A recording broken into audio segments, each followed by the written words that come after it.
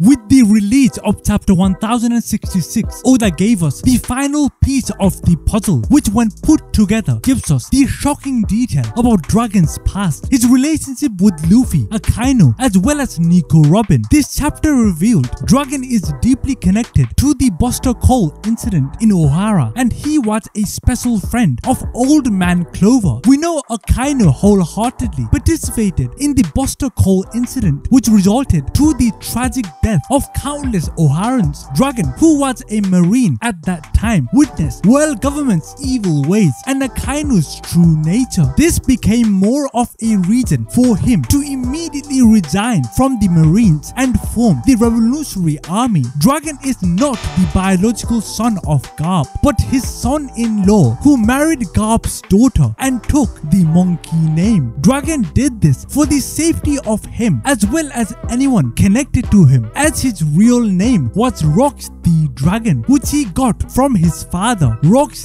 the 𝚲𝚘𝚎. Not only is Dragon the father of Luffy, he is also the biological father of Nico Robin, making Luffy Robin's real brother. Robin was born as the consequence of Dragon's affair with Nico Olvia. During his time in Ohara, Olvia hid her pregnancy from Dragon for unknown reasons, but eventually Dragon learned of this heartbreaking truth. This is why he was desperately looking for Robin, since the Oharan incident